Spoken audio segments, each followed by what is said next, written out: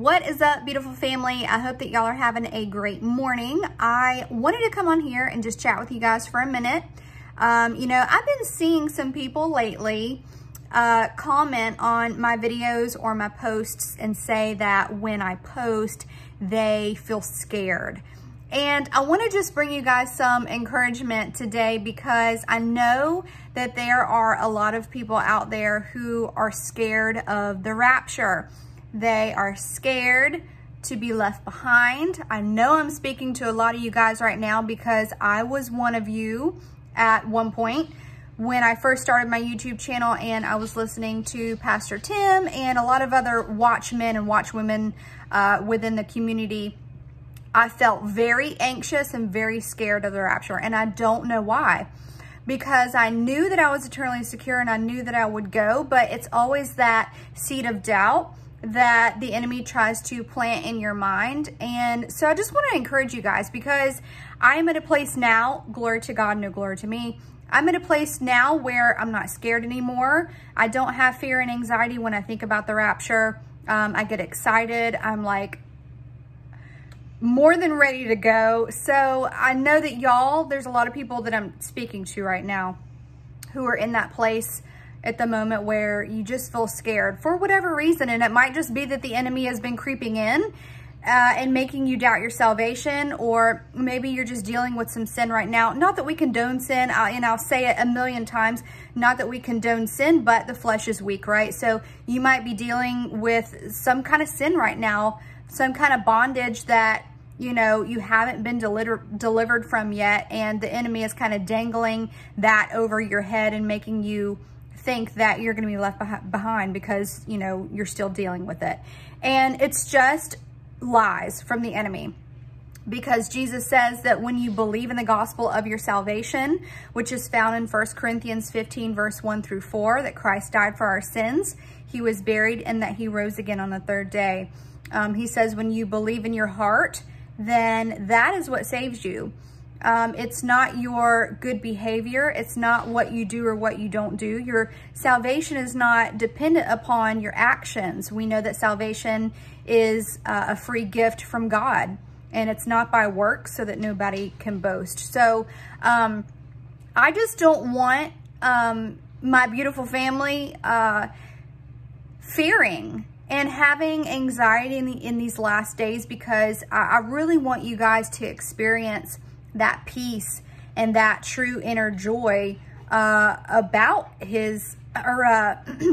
I want you guys to feel that peace and that inner joy when it comes to the rapture of the church, because the Lord is so excited to come and get us. Can you only imagine, like, after all this time, how excited he really is? And he wants us to have joy and excitement too.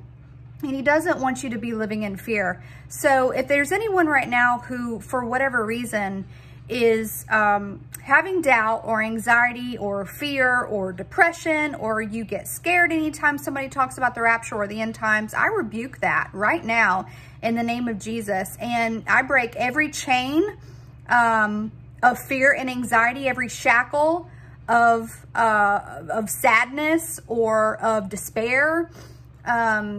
So, I mean, guys, whatever you're facing, I rebuke that right now in the name of Jesus. And I declare and am believing and praying peace right now over you in the name of Jesus, and true inner joy and happiness and excitement, because I know that's what God wants for you. And I want you to experience where I am right now.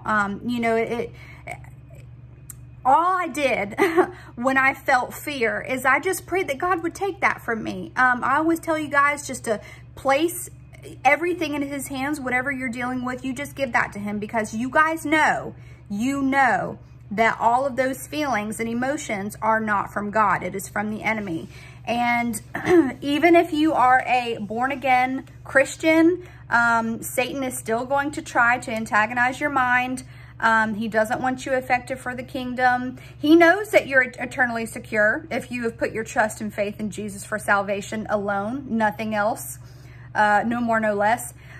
He knows that you're secure, and he knows that you're going to be raptured when it happens, but he still wants to make your time here miserable. So put the full armor on of God. you guys just keep handing those emotions and that doubt and that fear over to Jesus, and you ask him to take that from you and to replace it with happiness and peace and excitement.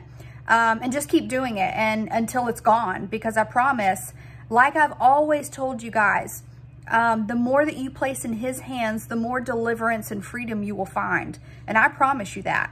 Promise.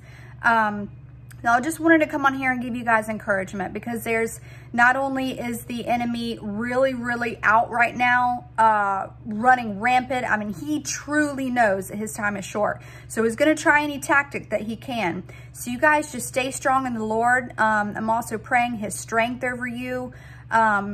We really need that right now in the end days. Not only is he out running rampant, trying to destroy, trying to make you less effective for the kingdom, but he's also behind all of the people right now who are unfortunately on YouTube preaching and teaching an accursed gospel. Jesus says that there's one way to the Father, and it's through him, and it's by believing in his precious blood alone for your salvation, not anything else. I've always told you guys that water baptism I can't speak today. Water baptism is a great thing. Speaking in tongues is a great thing. We're called unto good works. I believe in works.